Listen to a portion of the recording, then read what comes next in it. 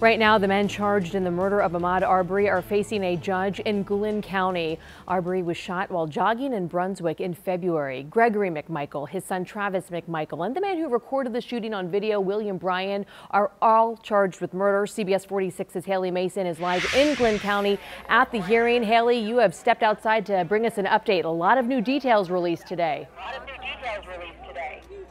Megan, good afternoon. I am live outside the Glynn County Courthouse where people have been standing here through storms, rain, and now sunshine, listening in on this hearing.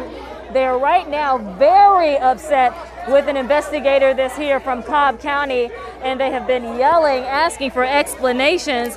I've been inside a special viewing room where we are learning explosive new details about a racial slur, a police gun, and the disturbing chase that led to Ahmaud Arbery's death. We're going to take you to video of the hearing that is going on live right now. We stepped outside, but this is video of Travis McMichael on the left and his father, Gregory McMichael, on the right wearing that black suit. They're appearing on video conference from inside the Glynn County Jail right now.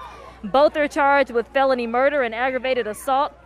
Greg McMichael is considered a party to the crime of killing Ahmaud Arbery. The third suspect, William Bryan, chose not to appear. Right now, GBI Special Agent Richard Dial is on the stand revealing new details that Greg McMichael was actually using a Glynn County Police Department issued gun. That revolver still had the Glynn County Police Department stamp on it.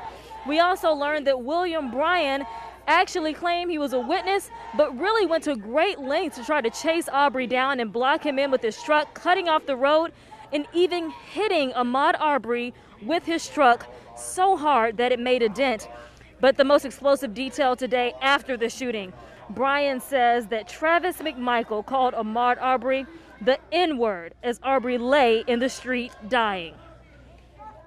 His statement to the effect is he didn't know Mr. Arbery had stolen anything or not, but he had a gut feeling that Mr. Arbery may have been responsible for thefts that were in the neighborhood previously. And I think he actually says gut. His instinct told him that. Mr. Bryan said that after the shooting took place, before police arrival, while Mr. Arbery was on the ground, that he heard Travis McMichael make the statement,